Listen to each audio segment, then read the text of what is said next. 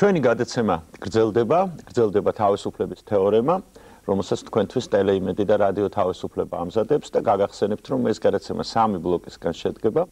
დღეს ჩვენ ვსაუბრობთ თემაზე სუსტი სქესი, ასე დავარქვით დღევანდელ ჩვენს გადაცემას და გადავდივართ ჩვენი გადაცემის მეორე ბლოკზე.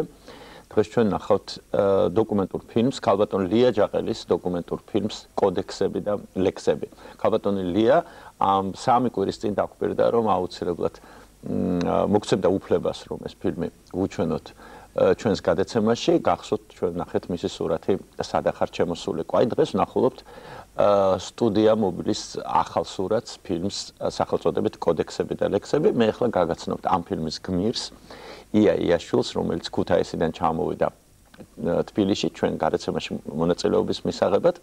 ია დაესწრო ჩვენი გადაცემის პირველი ბლოკის, უბრალოდ უსმინა ჩვენი გადაცემის პირველ ბლოკს და დისკუსიას თემაზე სუსტი სქესი და სანამ საუბარს დავიწყებდეთ, ალბათ მე მაინც მინდა შთაბეჭდილება შენი გაგვიზიარო. რა შთაბეჭდილება დაგრჩა ამ დისკუსიის შემდეგ? რაღაცაში დარწმუნდი თუ რაღაცაში ეჭვი შეგეპარა? პირველ ყოვლისა მაინც მინდა რომ მივესალმო ტელემაყურებელს, რომელიც დარწმუნებული ვარ, მიუხედავად იმისა, რომ ეს გადაცემა გადის გვიან ღამით, ინტერესით უსმენს იმ საკითხებს, რომელიც ნაკლებად არის დისკუსიის საგანი. იმედია. სხვა დროს და თუნდაც ტელეეთერით. რაც შეეხება იმ საუბარს, რომელიც მოვისმინე, სხვათა შორის ვინატრე, რომ ყოფილიყავი, იმიტომ რომ თანამიმდევრულად ჩავერთვებოდი დიალოგში, ჩავერთვებოდი კამათში. რა თქმა უნდა, პირველი შთაბეჭდილება გახლავთ ის, რომ პრობლემა ნამდვილად არის და ამ პრობლემაზე რაც მეც ვისაუბრებთ, უფრო მკაფიოდ გამოჩნდება გზა, რომელიც არის პრობლემის გადაჭრის. ბუნებრივია, ყველაზე რთული ცხოვრებაშიც არის ის, რომ მოძებნო გზა, რომელიც არის ამა თუ იმ პრობლემის, ამა თუ იმ საკითხის გადაჭრის. და ვფიქრობ, და მარტო არ იპოვო ეს გზა, ხო? რასაკვირველია, იმიტომ რომ არაჩვეულებრივი გამოთქმა ძველთაძველი თუ არ ვწდები, რომ კაცი ჭამაშიც ბრალია. ამ სიტყვაში, აი ზუსტად მინდა და დამეზუსტებინა, იგულისხმება კაცი, ანუ მოქალაქე, იგულისხმება ისევ ქალი, ისევ მამაკაცი. ანუ ყველა იგულისხმება, რამდენი კაცი ცხოვრობს საქართველოში, რამდენი ქალიც და მამაკაცით ერთად აღებული. აქვე დავაზუსტოთ, რომ არ დაგვავიწყდეს, თუმცა ეს ფილმში რამდენჯერმე გავიმეორე მე მგონი, რომ ჩვენი მოქალაქეების მეტ ნაწილს ქალები შეადგენენ, ქალები არიან ჩვენი მოქალაქეების უმეტესობა და ეს ჩვენ მოგწონს თუ არ მოგწონს. ქმნის ეს პრობლემას თუ არ ქმნის პრობლემას. ეს არის რეალობა და რეალობას რაც უფრო გაუსწორებთ თვალს, ყოველ შემთხვევაში ეს გაცილებით კარგია ამა თუ იმ საკითხის გადასაწყვეტად. ჩემი აზრით რასაკვირველია. ია, აი როდესაც ვუყურებდი მე ამ ფილმს, ვამბობდი რომ ეს არის მომავალი პოლიტიკოსი ამ ქვეყნისა. და ამ სხვენია ამის თქვა, არ ვიცი, სად შეიძლება პარლამენტში, შეიძლება პრეზიდენტიც, რა ვიცი. იმიტომ რომ ყოველთვის ხედავდი და ეხლაც ხედავ ქალს ძალიან მნიშვნელოვანი პოლიტიკურ ფიგურად ამ ქვეყანაში, იმიტომ რომ სხვანაირი დამოკიდებულება არის მაინც ქალისადმი რაღაც მოწიწებაც არის. და პლუს კიდევ რადგანაც კონსტრუქციულია ქალი ჩემი აზრით, ხო, ეხლა მეც განზოგადებას მიმართავ და არ არის ალბათ სწორი. ყოველ შემთხვევაში ამ ფილმის მერე ესეთი შთაბეჭდილება დამრჩა, რომ მე დავინახე ძალიან კონსტრუქციული ადამიანი, რომელიც მართლაც რაღაცას აშენებს და იბრძვის იმისათვის, რომ ააშენოს. უკვე ააშენე ის, რაც გინდოდა, მე ამ შემთხვევაში ვლაპარაკობ კონკრეტულად თოჯინების თეატრზე. ალბათ კიდევ სხვა ამბიციებიც გაქვს. გოგი ძალიან რთული შეკითხვა მომწონს. მე რა? იმიტომ რომ მარტივი არ გიყვარს შეკითხვის. კი, არა, და გრძელი კითხვები ვიცი ხოლმე, მაგრამ გიპასუხებ ორი თვალსაზრისით მინდა ამ კითხვას პასუხი გავცე. პირველ რიგში მე ამ ფილმს აღვიქვამ როგორც ფილმს, რომელიც პოპულარიზაციას გაუწევს, სტიმულს მისცემს ქალებს, რომ გააკეთონ ის საქმე, რომელიც მათ კარგად ხელეწიფებათ. არ არის აუცილებელი, რომ ის გაიგივებული იყოს პოლიტიკასთან. არა მარტო ნამცხვარი აცხონ. რასაკვირველია, სხვათა შორის გოგი, მინდა გითხრა, რომ იყო პერიოდი, როდესაც არაჩვეულებრივ ნამცხრებს ვაცხობდი და ჩემი ძმა იმ პერიოდში ძალიან ბედნიერიც იყო ამის გამო, მაგრამ მას ახლა პროტესტი არ აქვს ამაზე, რომ რატომ არ აცხობს ჩემი და ისევ ნამცხრებს. მე სიამოვნებით ვაკეთებ ამას, როცა ამის დრო და საშუალება მომეცემა, ალბათ იმედი მაქვს, რომ მომეცემა. მაგრამ რაც შეეხება იმას, რომ ავაშენე თუ არა ის, იქ იმდენი წელი ინგრეოდა ყველაფერი. იმიტომ კი არა, რომ იქ ცუდი ადამიანები მუშაობდნენ, ან არ უნდათ, რომ იქ უკეთესი ყოფილიყო, უბრალოდ მოდის დრო, როდესაც არის ცვლილება საჭირო. მოდის დრო, როდესაც სხვა მენეჯმენტის, სხვა შეხედულებები უნდა წამოვიდეს წინა პლანზე, იმიტომ რომ თოჯინების თეატრი თუნდაც იმ ფორმით, რა ფორმითაც არსებობდა, უბრალოდ აღარ შეიძლება რომ არსებობდეს. ძალიან მარტივ რაღაცას ვიტყვი. ის არის უზარმაზარი სახელმწიფო ქონება, შენობა, რომელიც დგას ქალაქის ცენტრში. ჩვენი სამუშაო საათები ფაქტობრივად კანონით მთავრდება 6 საათზე, ანუ 18 საათზე და ფაქტობრივად მთავრდება და სრულდება სამუშაო საათები 64 საათზე. ძირითადი შემადგენლობისთვის, მსახიობებისთვის, მეტწილად რასაკვირველია. მე ვფიქრობ, რომ ამ შენობის მოწდენა ქალაქის ცენტრში დღეს ამის უფლება აღარ არის. ადრე ამის უფლება გქონდა, იმიტომ რომ მოდიოდა კონკრეტული დაფინანსება და შენ რამდენ სპექტაკლიც არ უნდა ჩაგეტარებინა, მგონი გეგმაც კი იყო, რომ 6 სპექტაკლი, 6 პიესა უნდა დადგმულიყო წელიწადში. სხვა პრობლემაა და სხვა საუბრის თემა, რომ არ გადაუხვიოთ ის ვისაუბროთ იმაზე, ეს რამდენად კარგი იყო, ცუდი იყო ხარისხზე, ასე შემდეგ დაკვეთაზე, მაყურებელზე. ძალიან ბევრი პრობლემაა და ეს სხვა საუბრის თემა, მაგრამ ჯერ არ აგიშენებ. მაგრამ იქამდე შორია.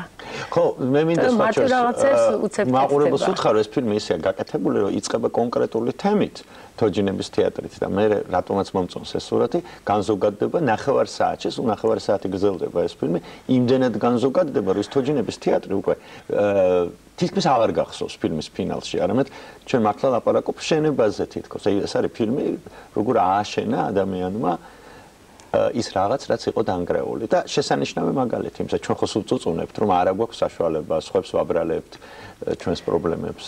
და შესანიშნავი მაგალითი მართლა იმისა, როგორ უნდა ააშენოს. მე happy end-ია ფინალში. ნება მომეცით, რომ გითხრათ, რომ ეს ფილმი არ დასრულებულა. იმიტომ რომ happy end-ით არ მთავრდება ბრძოლა. ნაკლებად მთავრდება ბრძოლა happy end-ით. მე მართალია ვარ ადამიანი, რომელიც ზუსტად გრძნობს, რომ უტვინო ძვალისგან არ არის გაკეთებული, მაგრამ შექმნილი უკაცრავად, შექმნილი, მაგრამ ეს იმას არ ნიშნავს, რომ ააშენებ, აუცილებლად ტაშს დაგიგრავენ, აუცილებლად გეტყვიან, რომ დღეს რა კარგია, რომ შენ ეს გააკეთე. ჩვენ ადამიანებს გვაქვს ერთი ასეთი თვისება, ზოგადად ალბათ ქალებსაც, მამაკაცებსაც, ზოგჯერ გონიათ, რომ მარტო კაცებს აქვთ რაღაც უარყოფით ყველას. რომ გვავიწყდება ძალიან ადვილად ის რაც გავიარეთ. გვავიწყდება ის რომ როგორც თუ მდგომარეობაში ვიყავით გუშინ, რომ რა შეუძლებლად ჩანდა ერთი შეხედვით ეს ყველაფერი და მე მგონია რომ რადგან გაკეთდა, ეს ასე უნდა ყოფილიყო, აი იმერულად ვიტყვი. ეს ასე გაკეთდებოდა, კაცობა რა იქნებოდა. ხო, მართალია. ადამიანებს გვაქვს ერთი ცუდი თვისება ყველას მეტნაკლებად, მეც ალბათ მათ შორის ჩვენ ცოტა უმადურები ვართ. ზოგადად იმ ადამიანების მიმართ, რომლებიც ჩვენზე მეც მოძრაობენ, ჩვენზე მეც შრომობენ, ჩვენზე მეც კითხულობენ, ჩვენზე მეც ფიქრობენ და ჩვენზე მეტ დროს ახმარენ იმას, რომ ჩვენი ქვეყანა წავიდეს წინ. და გუგონია რომ დავუშვათ ჩვენზე უკეთეს მდგომარეობაში, ან ჩვენზე მდიდრულად არ უნდა ცხოვრობდეს ის, ვინც ჩვენზე მეტს შრომობს. და თითქოს ეს ასია და ყველაფერი თავისით მოდის. არა ბატონებო, არაფერი არ მოდის თავისით. არავინ არაფერს თავისით არ უკეთებს და არაფერი არ ჩნდება თავისით. ყველაფერი რაც დიდებულია მსოფლიოში, ჩვენს ქვეყანაში ბატონო. შრომის შედეგი. ყველაფერი არის არანორმალურად ბრძოლის, არანორმალური შრომის შედეგი, დაუღალავი შრომის შედეგი და თანაც შემოქმედებითი შრომის შედეგი. შრომა ხო შემოქმედებითი არის მხოლოდ ფასეული, იმიტომ რომ შრომა არის ისეთი, რომელსაც შეიძლება მოყვეს შედეგი, მაგრამ ეს არ იყოს, აი ესე ვთქვათ, ღირებული, ნაკლებად ღირებული, მაგრამ ელემენტარულად შეიძლება ძალიან პატარა რაღაც საქმე იყოს, მაგრამ იმდენად შემოქმედებითად იყოს ეს ყველაფერი გაკეთებული და ისეთი შრომა იყოს მასში ჩადებული, რომ ის უკვე შეიძლება განიხილო რაღაც ნიმუშად, რაღაც სხვა ემოცია, სხვა ესთეტიური სიამოვნება მიიღო ამა თუ იმ შრომისგან. ამიტომ შრომაც არის და შრომაც ისევე როგორც ადამიანიც არის ადამიანი. ნუ იძულებული ვარ დავასრულო ეს საუბარი, ალბათ მაყურებელს ეჩქარება რომ ნახოს ეს ფილმი. ლიამ რაც გითხრა ამის შესახებ ფილმში ნაკლებად ლაპარაკობს, ესე დაგარკვეული დამატება არის იმისა, რასაც მოისმენთ ფილმში. კიდევ ერთხელ გაგახსენებთ, რომ თქვენ ნახავთ იამ რაც გითხრა, ლია ჯაყელის ფილმს, რომელსაც ქვია კოდექსები და ლექსები, რომლის მთავარი გმირი დოკუმენტურ ფილმს, რომლის მთავარი გმირი არის იაშვილი. ჩვენ კიდევ შევხვდებით ერთმანეთს გადაცემის მესამე ბლოკში.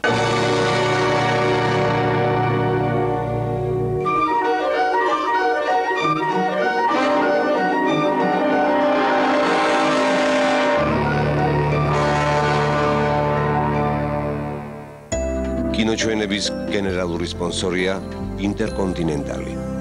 იმოგზაურე უსასყროდ.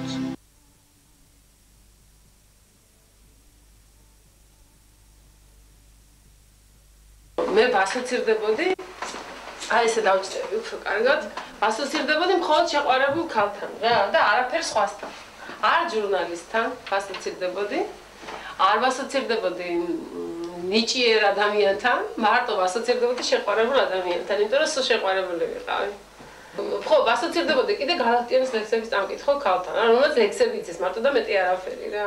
დარწმუნებული ვარ, რომ რაღაც დროის მერე მე ისევ ასოცირებული ვიქნები შეყვარებულ ქალთან, რომელმაც მიუხედავად იმისა, რომ შეყვარებულია და სიყვარულით არის მოცული, შეძლო ძალიან მნიშვნელოვანი გადაწყვეტილებების მიღება, ძალიან მნიშვნელოვანი ცვლილებების განხორციელება.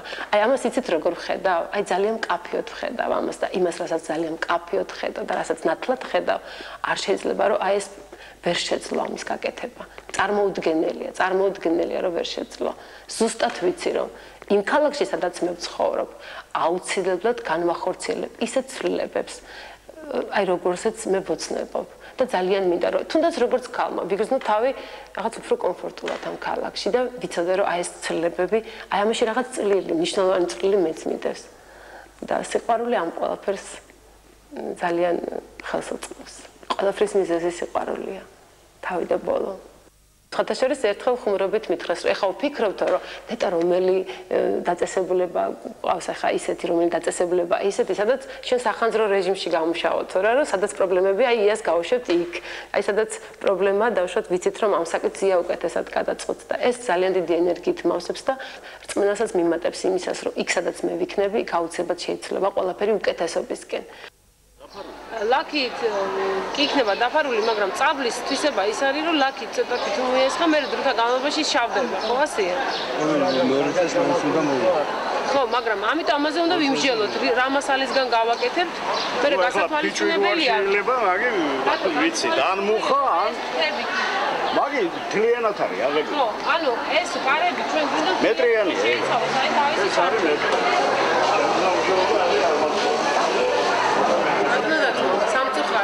ჩვენს დიას გასასვლელი კარი არ აქვს. საერთოდ არ აქვს. გარდა იმისა, რომ ჩვენთან ბევრი რამე შესაძლებელი აქ კარები საერთოდ არ აქვს.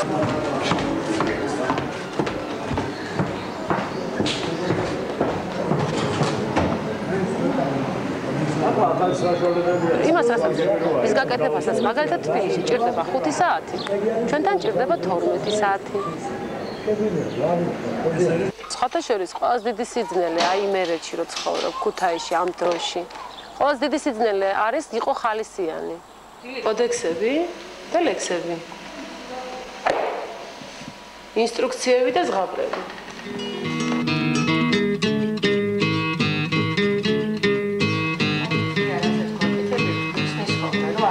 ეს არის და ჩვენ ახლა პატარა მატიანე ვართ თეატრის, იმიტომ რომ თითქოს ვიცით რასაც როდის კეთდება. მე გახლავართ ირმა წოგონიძე, სახელმწიფო ქონების აღრიცხვისა და პრივატიზაციის ქუთაისის სამმართველოს იურიდიული განყოფილების უფროსი. ტერიტორიული სიახლოვე გვაქვს ჩვენს თეატრი არის ჩვენი სამსახურის უჭირავს პირველი და მეორე სართული, ჩვენ გვიჭირავს მესამე სართულის შენობის. და ისე არის გადახლართული ეს შენობა ერთმანეთში დერეფნები ერთმანეთში გადის, ანუ მეორე სართულიდან მესამე სართულზე შეგიძლია მოხვიდე თეატრიდან. ნუ მოკლედ ასეთმა სიახლოვემაც განაპირობა, რა თქმა უნდა, ჩვენი ერთმანეთთან დაახლოებას ფიზიკურმა სიახლოვემაც, მაგრამ უფრო მეტად პროფესიულმა, რა თქმა უნდა, იმიტომ რომ იასთვის ძალიან დიდი მნიშვნელობა აქვს იურისტის რჩევას, იურისტ სამართლებრივ კონსულტაციებს და მიმაჩნია რომ თითქოს ნაბიჯსაც არ დგამს რომ არ დაესაუბროს კომპეტენტურ ადამიანებს და არ გაარკვიოს ის საკითხი რომელიც აინტერესებს აი ამ კუთხით. ამ ადამიანში დავინახე მართლაც ნიჭიერი პირველ რიგში მიზანდასახული ადამიანი, რომელმაც გადაარჩინა თეატრი. იგივე საკანონმდებლო პრობლემები არის ბევრი, გადაუწყვეტელი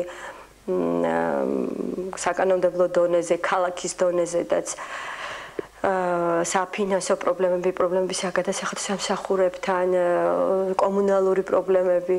ბევრი ხელს ჩაიქნევდა ასეთ დაბრკოლებების გადალახვისას და იტყოდა რომ ეს არის ჩემი შესაძლებლობების მაქსიმუმი, მე მეტი არ შემიძლია, იმიტომ რომ ზოგჯერ მოჯადებულ წრეში ხვდები და ვერ გადიხარ იქიდან, იმიტომ რომ ერთი პრობლემა იწვევს მეორეს, მეორე მესამეს და ერთმანეთში ჭიდროდ იჯაჭვება, რომ ვეღარ ხსნი ამოცანას უკვე, მაგრამ აი საბედნიეროდ იაში მე დავინახე რა ის რომ თითოეულ პრობლემას რაღაცნაირად მოუძებნა გასაღები. მისი მუშაობის სტილი აბსოლუტურად განსხვავდება იმისგან, რაც ამდენი ხანი არა მარტო მაგ თეატრში, საერთოდ ზოგადად მინახავს ეს სახელმწიფო დაწესებულებებში. რაც შემოქმედებითად უდგება და რაღაც აზარტულადაც რომ რაღაცას დაისახავს, აი მისთვის აი ეს რაღაც პრობლემის გადაწყვეტა, მიზნის მიღწევა უკვე სასწრაფოდ აუცილებელი ხდება. და ალბათ ეს აზარტება სხვა რა არის. როდესაც მე დირექტორად დავინიშნე და თეატრს ჰქონდა უამრავი პრობლემა და ძალიან ბევრი წერილი გავაგზავნეთ პარლამენტში, სხვადასხვა დაწესებულებებში, გავაგზავნეთ სხვადასხვა სამინისტროში. მაინც მე არ დავლოდები ვარ ამ წერილების პასუხებს. ქმედება დავიწყე მანამ, ვიდრე პასუხები ჩამოვიდა და ამ სამინისტროებიდან და როდესაც პასუხები ჩამოვიდა და ეწერა რომ ეს ჩვენს კომპეტენციაში არ შედის, მე უკვე პრობლემა გადაწყვეტილი მქონდა. იმიტომ რომ ყველაფერს წყვეთ შენ თვითონ. რამდენად აქტიური ხარ და რამდენად ზუსტად იცი როგორია შენი პრობლემა, რამდენად კარგად იცნობ შენს პრობლემას, შენს ქალაქს, შენს საჭირბოროტო საკითხებს, რომელიც გაწუხებს. იმიტომ რომ წუწუნი არის ყველაზე დიდი სისუსტე. ადამიანის ჩემი აზრით.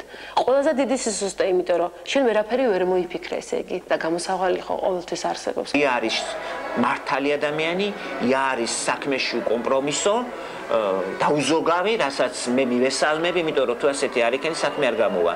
და თუ ლოიალური გახდი, საქმე ფუჭდება. მიუხედავად იმისა, ჩვენ ბევრი ბრძოლა გადავიტანეთ ერთმანეთში, მაგრამ ეს იყო საქმიანი, ამან შედეგი გამოიღო და თუ კი დღეს ჩვენ რაღაცას წარმოვადგენთ, რა თქმა უნდა, ეს უკვე აი ამ ერთი წელიც არ არის უკვე რაც ის მოსულია, მაგრამ შედეგი სახეზეა. მივიღეთ ახალი სპექტაკლი, აქ უამრავი მაყურებელი მოვიდა, მთელმა დასავლეთმა ნახა ეს სპექტაკლი, სხვათა შორის რაიონების მოღვაწდა კი და მე მიხაროდა რომ ქალბატონიას ბევრი თანამშრომელი, მისი ბევრი კოლეგა, მისი ბევრი ნაცნობი მოვიდა, შემოიკრიბა მან ირგვლივ ძალიან ბევრი კარგი ჟურნალისტი, თუნდაც თქვენ რომ მობძანდით დღეს და აი ეს კეთდება გადაცემა რა აი ხალი ძალიან ბევრი გადაიტანა ამ თეატრმა, ეს იყო რაღაც ეკონომიურად მთელი რიგი დაბრკოლებები, მაგრამ მე მგონი ყველაფერი კარგად იქნება, იმიტომ რომ მთელი ინტელიგენცია გვერდში დაუდგებით, მშობლები, ბებიები, დედები და მე როგორც ექიმი, მე ვარ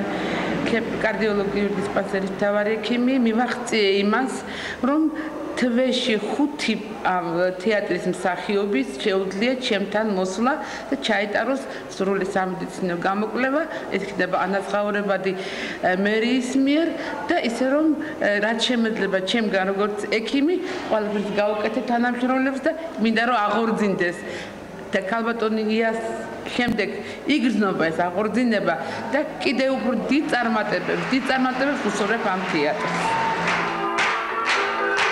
ჩვენს თეატრს ბევრი დირექტორი ჰყოლია. ესენი გახდნენ ბატონები შოთა პირველი, დავით მანდარია, გერვასი ცხადაძე, ლევან როხვაძე, შალვა ქებაძე და ბოლოს მოვიდა ქალბატონი IASHVILI. ქაოსში მოვიდა, არეულობაში მოვიდა, ჩვენ თეატრის ყოფნა არ ყოფნის დროს მოვიდა, იმიტომ რომ იყო თქმულება, რომ თეატრი უნდა გაყიდულიყო, თეატრი უნდა დაშლილიყო, თეატრი უნდა იავარქმნილიყო და ძალიან ცუდი იყო და ჩვენ თითოეულ თანამშრომელს ფარხმალი ჰქონდა, თითქმის დაყრილი, ხავს ვეჭიდებოდით, ვაიმე ვინ მოვა, რას გააკეთებს რაღაცა და უცბად ეს კაფანდარა გოგო შემოვიდა თეატრში და მეგონა ვერ წარმომედგინა. რომ ჩვენს თეატრში შეიძლება და ხალი ყოფილიყო დირექტორი. იმიტომ რომ მიჩვეული ვიყავთ რაღაც ასე გვეგონა რომ აი მამაკაცს ყველაფერი შეუძლია, მამაკაცი უფრო ძლიერია, მამაკაცი უფრო შევა სადღაც რაღაც. თურმე ეგრე არ ყოფილა. არ ყოფილა ეგრე. და ძალიანაც ყოფილი ვარ რომ ხალია.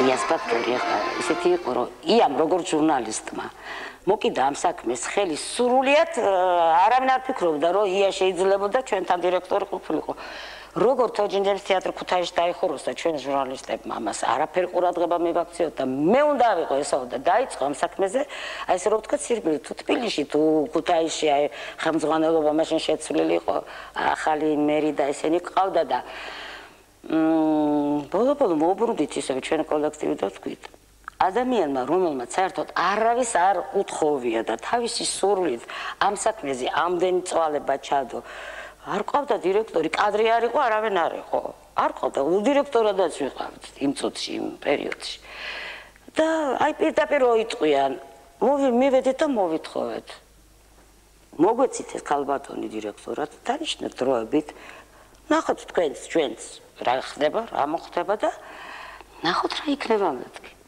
მიუხედავად იმისა, რომ ფინანსურად ძალიან მძიმე მდგომარეობა აქვს თეატრს, თქვენ ალბათ დაინახეთ და ხედავთ, რომ როგორი სამუშაოები მიმდინარეობს და ცდილობს, რომ ყველაფერი ისე გააკეთოს, რომ აი არ შებრალოს ბავშვის ღირსება და მათთვის, რომ ყველაფერი კომფორტული, ლამაზი და ბავშვისათვის მისაწვდომი იყოს, ცდილობს, რომ ყოველთვის ასე გააკეთოს. ყველაფერი, როდესაც ამ თეატრში ხელმძღვანელად მოვიდა, ჩვენ აი ეს ყველაფერს ამას ასე რომ ვთქვათ, ვხედავდით მასში და მხარი დაუჭირეთ ქალბატონიას და არც შემცდარვა თამაში. მამაკაცი რო ყოფილიყო მაგალითად იას ადგილზე და იგივე მამაკაცთან იმ გაჭირებულ სიტუაციაში, როდესაც ქალაქს კაპიკები არ აქვს და შენ თხოვრო მე გაორმაგებული ხალხასი უნდა მიცე. შეიძლება და აი კაცმა კაცთან რაღაც გამოენახა საერთოდ და გადაედო ეს პრობლემა რაღაცა, მაგრამ მარტო ენთუზიაზმით ვერ იცხოვრებ, ხო? იყო ისეთი პერიოდი, რომ ვიფიქრე, რომ წავალ მეთქი თეატრიდან. მაგრამ მე არ ვიცი ახლა მართლა არ ვამბობ, რომ მაინც ია სულ არ ვიცნობდი მე ია ვინ იყო. არ ვიცოდი ნამდვილად. ია იქნებოდა თუ სხვა იქნებოდა იას მსგავსი დაუშვათ. ან კიდევ რა ვიცი. გააკეთებდა იმას, რაც გააკეთა ამ ხნისგან, მოკლე ხნის განმავლობაში, რა თქმა უნდა, ამან ყველაფერმა იმედი მომცა და მომაბრუნა თეატრისკენ. ყველას გვინდა რომ ვიღაცამ ჩვენი საქმე ჩვენს მაგერად გააკეთოს. ყველამ როდესაც აი ესეთი ადამიანები მოვლენ, რომლებიც მათ იციან რა უნდა გააკეთონ და იციან რომ სხვა მათ მაგერად არ გააკეთებს ამას. აი ეს თან კარგი იქნება. თან ბევრი ასეთი ადამიანი იქნება საჭირო. ერთი და ორი არა.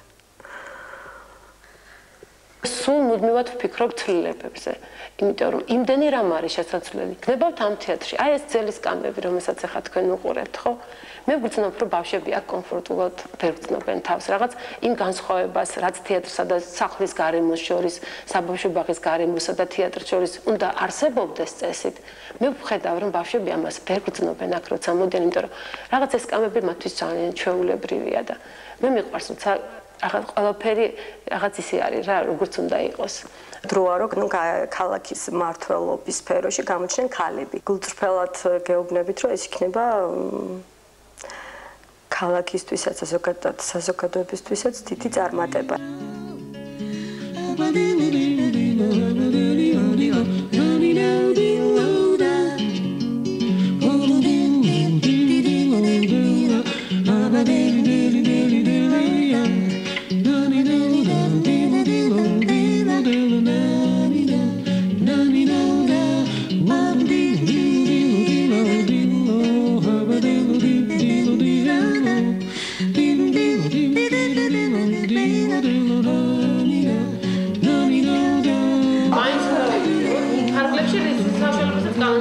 მადლობა, დღეისათვის სულ ეს იყო. ეს პატარა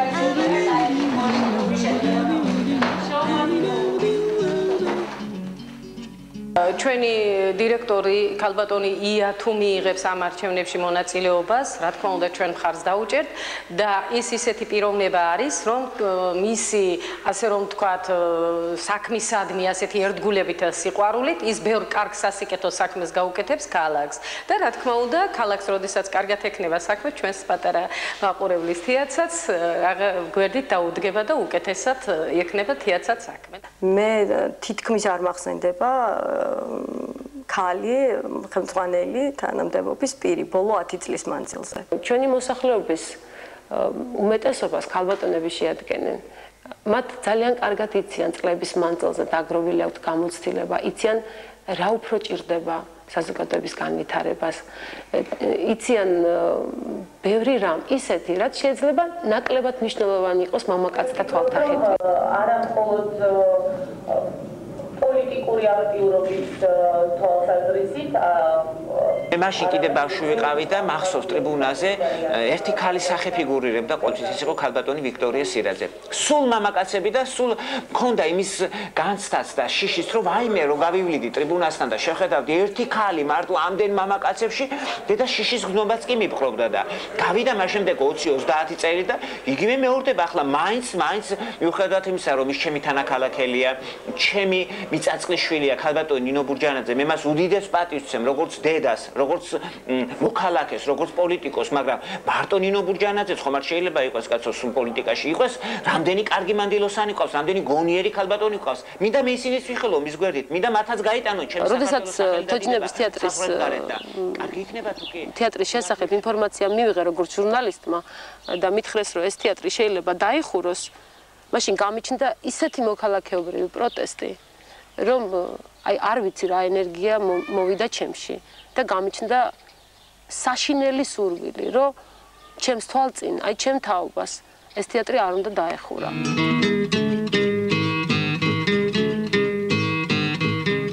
იმდენად ნიჭიერდა ქმედითუნარიანი ადამიანი და მებრძოლი. აი ეს სამი თვისება საკმარისია იმისათვის, რომ იას კატეგორიის ადამიანი ქალები მოვიდეს პოლიტიკაში და მათმა საქმე გააკეთონ, კონკრეტული საქმე. ნამდვილად ეგრეა.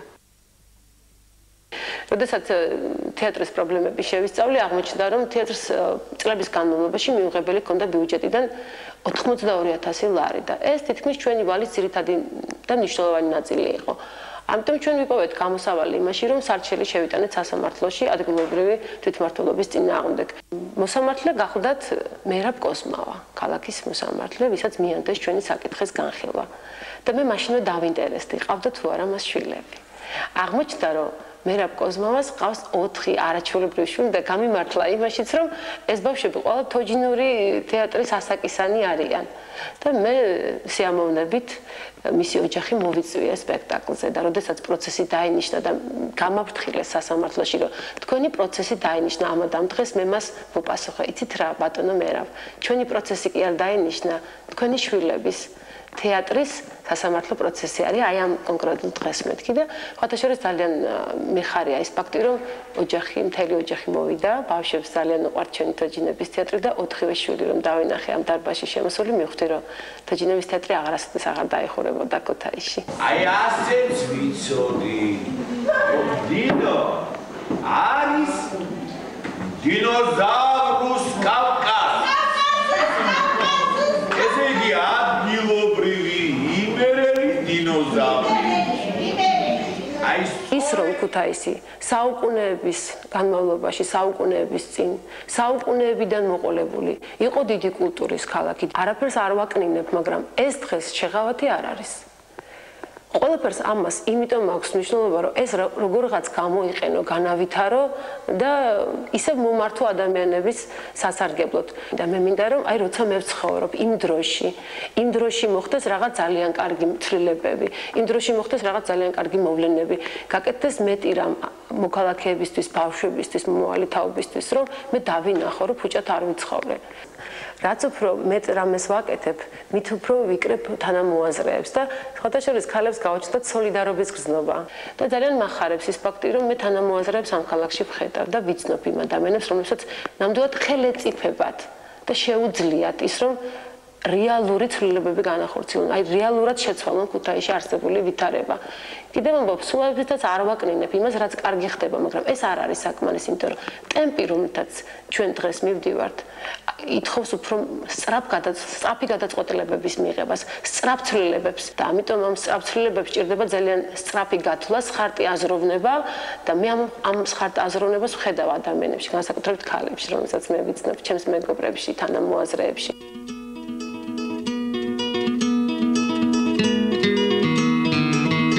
ქვეყანაში, სადაც ცხოვრობთ, ქალები, მამაკაცები, ბავშვები, ქვეყნისთვის მნიშვნელოვან საკითხებს ყვედან მხოლოდ მამაკაცები. კანონებს გვიწერენ მამაკაცები. თითქმის აღასრულებენ მამაკაცები. და ჩვენ ქალები უყურებთ, რა ხდება ქვეყანაში და რაღაცები არ მოგწონს. ძალიან ბევრი რამ არ მოგწონს და არ მონაწილეობთ არც კანონების შექმნაში და არც მათ აღსრულებაში.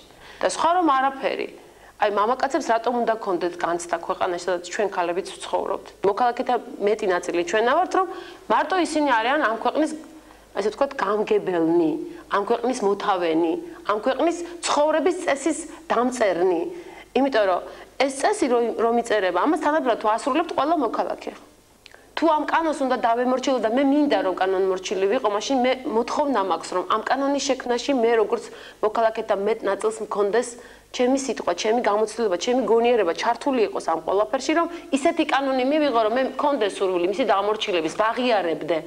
თავარი არის დანგრევა იმ სტერეოტიპისა, რომ მხოლოდ მამაკაცებს შეუძლიათ. ისევე როგორც არ შეიძლება დამკვიდრდეს სტერეოტიპი, რომ მხოლოდ ქალებს შეუძლიათ ქვეყნის მართვა. ერთიც და მეორეც ვფიქრობ, რომ არის დამღუპველი.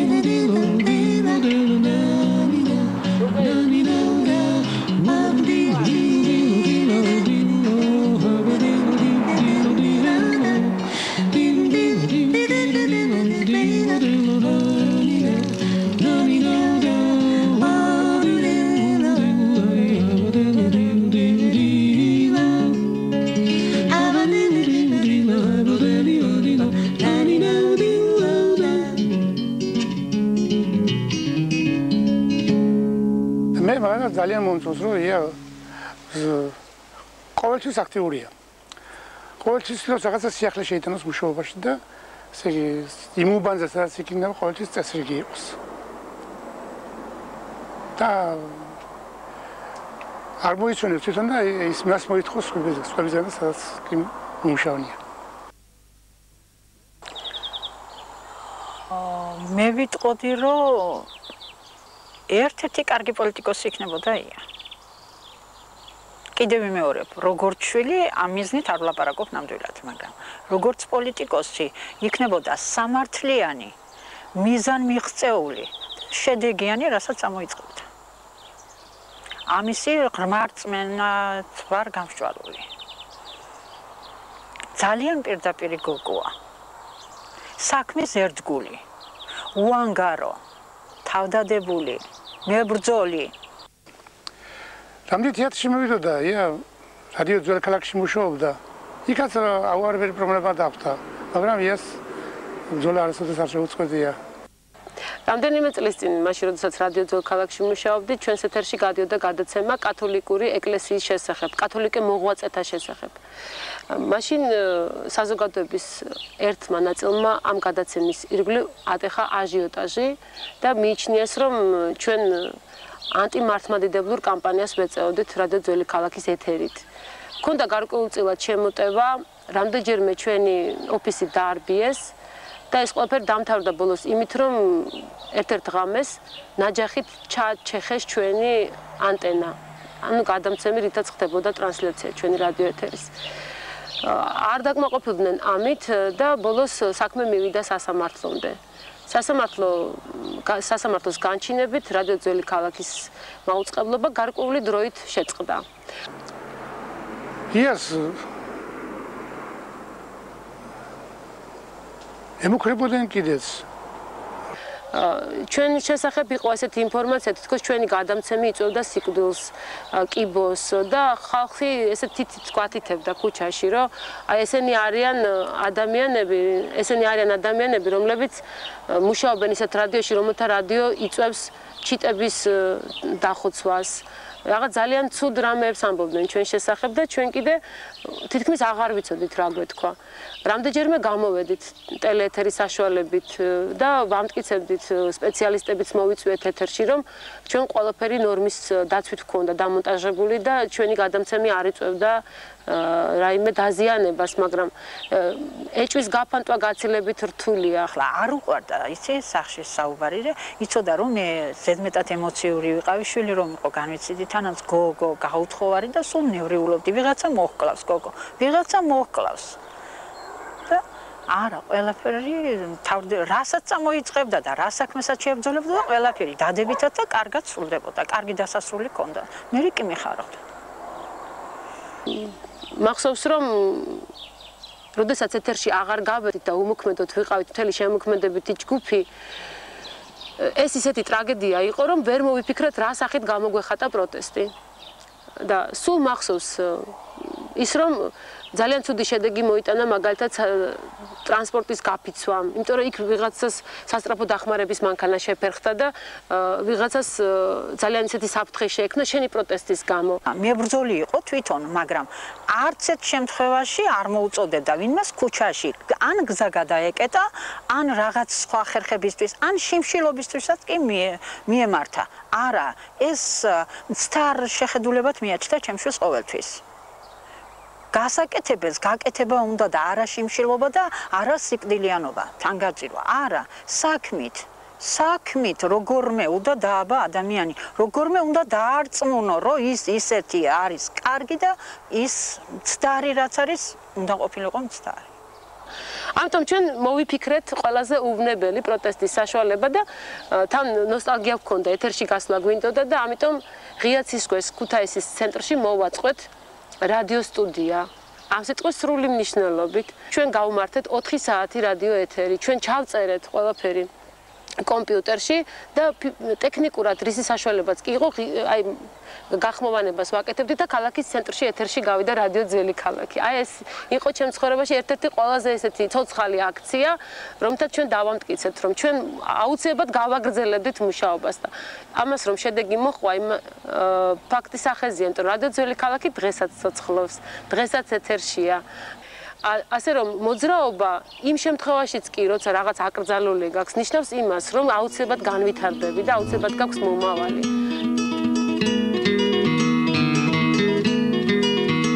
მას შემდეგ რაც თოჯინების თეატრის დირექტორი ვარ და ეს არის სულ რაღაც 1 წელია, მივხვდი რომ შენ თვითონ ბევრი რამის გაკეთება შეგვიძლია, როცა ადამიანს გაქვს მონდომება და გაქვს პასუხისმგებლობა და როცა რაიმეს ხელს მოკიდებ, ნებისმიერ საქმეს არ აქვს მნიშვნელობა რა პროფესიის ხარ, არ აქვს მნიშვნელობა რა სქესის წარმომადგენელი ხარ. როცა რაღაცა საქმეს ხელს კიდებ, უნდა იცოდე, რომ შენ აუცილებლად ეს საქმე ბოლომდე უნდა მიიყვანო და გააკეთო ისე, როგორც შენ მოგეწონებოდა სხვას რომ გაეკეთებინა. ვოცნებობ იმ დროზე, როდესაც ქუთაისში იქნება სუფთა ქუჩები. ეს ჩემი როგორც ქალის მოთხოვნილებაა და მინდა რომ ყველაფერი გააკეთოს ჩემო თაობამ იმისთვის, რომ ადამიანები ლაღად დადიოდნენ ქუჩაში და ლამაზ ქალაქში ცხოვრობდნენ.